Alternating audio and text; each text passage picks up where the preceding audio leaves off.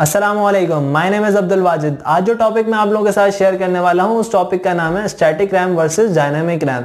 उससे पहले मैं एक चीज़ मेंशन करना चाहूँगा, अगर आप लोग चैनल पे न्यू हैं तो काइंडली चैनल को सब्सक्राइब कर लें और वीडियो को लाइक करना मत भूलिएगा।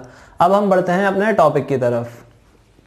तो सबसे पहला पॉइंट हमारे पास ये है कि स्टैटिक रैम के बारे में लिखा हुआ है कि उसकी फुल फॉर्म क्या है, यानी कि SRAM लिखा हुआ आता है वर्सेस DRAM।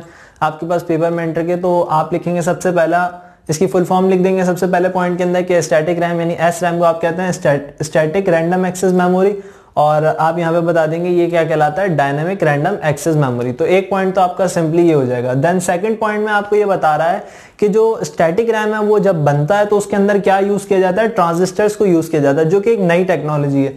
ट्रांजिस्टर की बेस पे इसको बनाया जाता है और इसके अंदर जो डाटा स्टोर होता है वो क्या होता है, एक एक बिट यानी सिंगल बिट जो है वो ट्रांजिस्टर के ऊपर सेव होती है।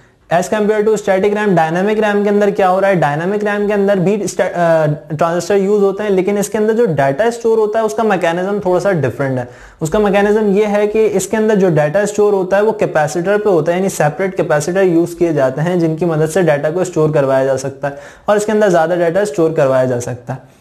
देन उसके बाद यहाँ पे जो स्टैटिक रैम है वो आपका क्या है, फास्ट है, और जो आपका डायनामिक रैम है वो क्या है, थोड़ा स्लो है। सही है। और स्टैटिक रैम जो है आपका एक्सपेंसिव है, क्योंकि मैंने पिछली वीडियो में भी ये बात करी थी कि जो चीज़ फास्ट होगी वो एक्सपेंसिव होगी। तो आप यहाँ पे भी इस तरह से याद रख सकते हैं कि क्योंकि ये फास्ट है तो इस वजह से ये एक्सपेंसिव है, या एक्सपेंसिव है तो इस वजह से ये फास्ट है। तो दो पॉइंट आप एक दूसरे के रिजेम्बलेंस से याद कर सकते हैं।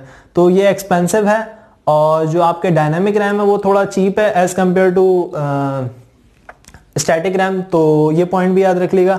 देन उसके बाद आपका जो लास्ट पॉइंट है वो ये बता रहा है कि नो नीड टू, अच्छा स्टैटिक रैम क्योंकि नाम से ही स्टैटिक है तो उससे पता चल रहा है कि इसको बार बार रिफ्रेश होने की जरूरत नहीं है। यानी कि डायनामिक रैम में क्या होता है, थाउजेंड्स ऑफ टाइम वो अपने क्या करता रहता है, डाटा को रिफ्रेश करता रहता है, अपनी आप को रिफ्रेश करता रहता है बार बार डाटा को मेंटेन रखने के लिए, स्टोर रखने के लिए।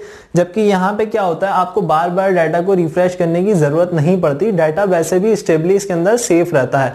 और यहाँ पे आपको जो डायनामिक रैम के अंदर क्या करना पड़ता है, बार बार रिफ्रेश का mechanism thousands of time in a second आपको बार बार रिफ्रेश करना पड़ता है। मतलब आपको नहीं करना पड़ता, वो इटसेल्फ हो रहा होता है रिफ्रेश। तो उसकी मदद से क्या वो है अपने डाटा को मेंटेन रख पाता है, और क्योंकि वो रिफ्रेश बार बार हो रहा होता है इसीलिए वो डायनामिक कहलाता है। और उसके मुकाबले स्टैटिक जो है आपका बार बार रिफ्रेश नहीं हो रहा होता।